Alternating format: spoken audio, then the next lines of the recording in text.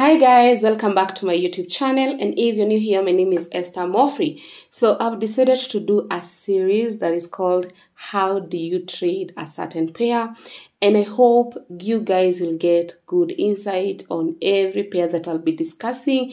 And I think I'll be showing you how to trade different pairs. Maybe I'll do 5, maybe I'll do 10. So today we will start with how do you trade GBPUSD, because what I have realized, guys, is that every pair should be traded differently. You should treat every pair very special, because sometimes pairs don't move the same way. Sometimes pairs are volatile, some they don't move, they drag, some they are affected by the news. So some pairs, some obey structures, some don't. So guys, in this series I'll be giving you all the details on what to do when you're trading your favorite pairs. So guys, if you're interested, continue watching. So let's start with GBPUSD. This is one of my favorite pairs. One, because it is one of the major currency that is traded so often by everyone. So if you want to trade GBPUSD, you need to keep things in mind, and I am here to show you how to get started. So the first thing that you need to understand is that GBPUSD is the mother currency, and mostly when GBPUSD it's buying, there are pairs that buys together. Even the structure is the same. You can see this is the current structure of GBPUSD. So there are two pairs that you don't need to look at if GBPUSD is not has not given you direction. So you need to understand that. Let me just write here. We are tackling GBPUSD. We'll say this is the major currency that is traded by so many people. So what happens is that if you are trading GBPUSD and you know the direction and you're perfect with the direction, what happens? There are two other pairs that follow GBPUSD. So I'll give you for free those two pairs. If you didn't know, now you know. Number one is GBPCHF, GBPCHF, and the other one is GBPJPY, GBPJPY. So guys, people like trading GBPJPY, GBPCHF, and they ignore the major currency. We call it the mother, like it's the one that gives direction on where these two will go. So if you've been trading GBPCHF and you don't know why you keep failing every time, is because you ignore the movement of the major one, which is GBPUSD. So focus on GBPUSD, get the structure straight, get everything straight, and then after you get the structure straight, now you can be able to trade GBPCHF and GBPJPY. Even if I flip, I can show you the same structure that GBPCHF have. If GBPCHF is selling, GBPUSD will be selling. But GBPJPY, sometimes it misbehaves, and when I'll be tackling the GBPJPY episode, I'll tell you how to trade GBPJPY. Although it follows GBPUSD, this time around we want to trade every pair specific, but it's just a caution to tell you, don't buy GBPUSD and you're selling GBPCHF, because they move in one direction. But it doesn't mean if you buy GBPUSD, go buy GBPCHF. No, every pair you need to analyze it alone, like individual, do individual pair. So one thing I have understood about GBPCHF, sometimes it does not respect structure. GBPUSD is a pair that it will break. GBPUSD can break a zone. I don't know if I have an example. It can break a zone like that. You can see here, this is a 4 hour. It can break this zone and then keep going, and then all of a sudden starts coming up. Sometimes it does not, what I've seen, it does not keep structures. It does not obey trend line. GBPUSD, you can put trend line, it breaks. It does not obey structure. How do you trade it then? GBPUSD, I find it you trade it well with higher time frame. If you trade GBPUSD on higher time frame, on lower time frame, you'll always get it wrong. It is well traded on higher time frame. So let's shift our time frame from 4-hour to daily, and then we'll go to weekly. Again, something else I've seen with GBPUSD, it likes consolidating a lot. So if this is only pair that you trade, it keeps consolidating a lot, but it does not retraces. That's something else. GBPUSD keeps consolidating. It can move sideways for a very long time. When it breaks a structure, it takes time to retrace. So this is one of the best. It is a best feature, because if you're on the right side, you will not have problem of your profit being taken out. But if you're on the wrong side, chances of you getting being redeemed by the market, or getting the market getting back to your current position, it is not that easy. So guys, let me show you what I mean. So I find GBPUSD trading it on higher time frame. So let's go to daily so that we can understand what I'm saying. So this is daily time frame. You can see GBPUSD can break structure. This is what I meant when I said it does not keep that thing of breaking structure. You can see here we had broken this structure, this level, and the market, as we know, it comes and it needs to retest. So when you're waiting for the market to retest and go up, what GBPUSD does, it does not keep.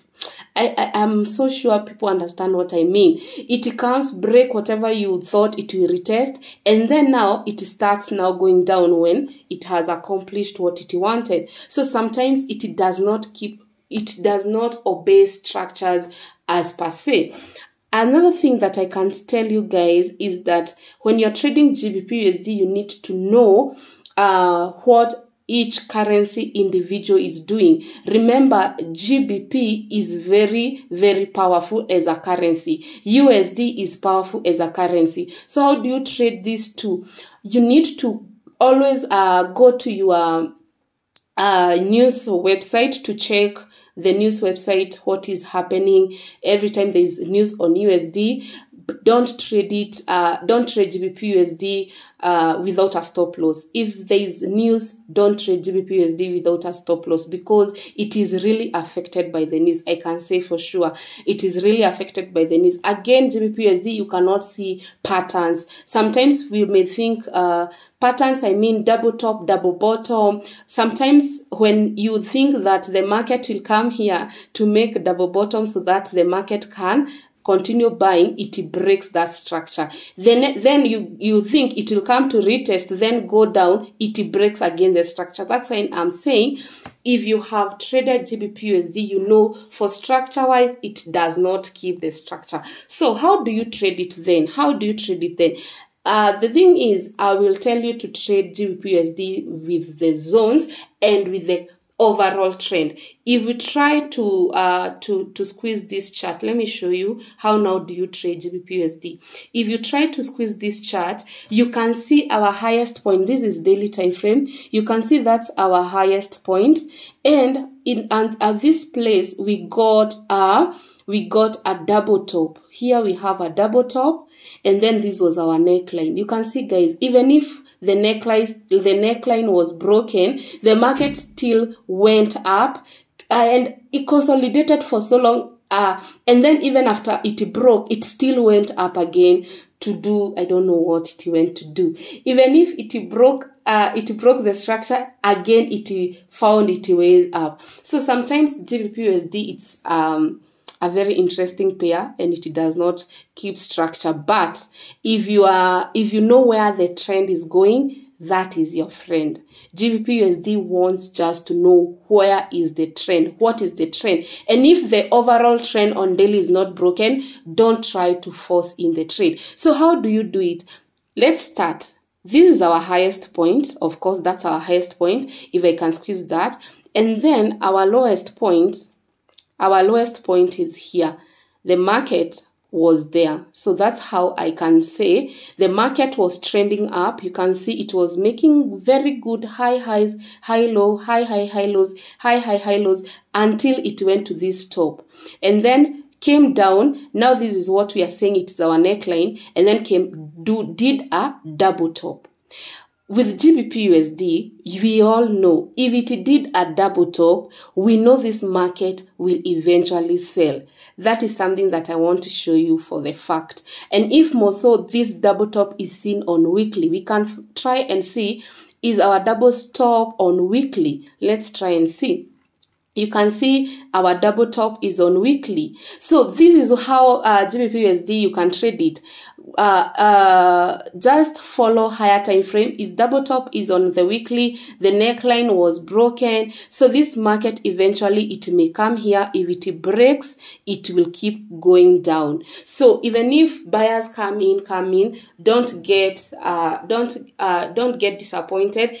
And if at all you know weekly time frame what it is saying and daily time frame it is saying, long term, you always go with long term. GBPUSD don't trade 4 hour when you see a pattern happening. Just consult your weekly and your daily. More so, even you can go to monthly. So that's what has happened to this market. It has a double top on weekly. That alone, it gives us a confidence that this market will continue going down. And then the other thing, where we have double top on weekly, we can try to see, has it broken the structure? No, we can see on weekly, the market, since it started to give us low high, low high, the market, the structure has not been broken on weekly. But when it comes to daily 4 hour, sometimes it has broken structure here and there if you are not looking at the big picture. So I can really emphasize, if you are trading GBPUSD, go check there's a double top on weekly and the market is likely going down. The market can likely, it is likely selling, it will sell for the next few weeks. Even if we have these buyers, even if we have the buyers, let me show you what I mean. Even if we have these buyers coming in and that it's like the market is shifting, you can see even on daily. Let me show you. Daily we still have our double top. That's our double top. This is our neckline. You can see our neckline is that, and it was broken. The neckline was broken, retested. So double top, neckline, and then that's why I was saying GBPUSD like going sideways. It was broken, retested, and then the market now it's dropping. Remember, this was our previous low. This was our previous low. And the market came and broke. This alone, that market breaking that low, it is an indication that this market will continue selling. So guys, if you are confused on how do you trade GBPUSD, what is the direction, I'm here to tell you that the structure cannot lie. And the structure at this moment, it's saying the market will keep going down. And the next low that this market can drop to until it break this, it's 1.2667. So the market is most likely, after it will finish to retest, it can drop up to 1.2667. And then we wait. If it breaks that, it breaks this level, now it will go to the next level. And that's how you trade GBPUSD. You will trade it with higher time frames. So don't ask yourself, why am I not able to trade GBPUSD? Why am I buying and the market is selling? Why am I selling and the market is buying? If you already know where the direction is going, you can see on daily the direction is still bearish. But when you go to 4 hour, the market has started breaking in structure. You can see we have that high broken, and everyone will think the market has it is on a buy. But let me tell you, it can do this, but on daily time frame we still have a low. So guys, GBPUSD weekly time frame and daily time frame is your friend. If you have enjoyed this video and you have known how to trade GBPUSD, kindly comment down below. Let me know which pair gives you stress. Which is that pair that is very, very straight. It gives you strain and it has blown your account. Let's see which pair that give people stress, and we can analyze it together. So today it was GBPUSD. Let's see tomorrow it will be which pair. Thank you for watching. Until next time. Bye bye. Love you.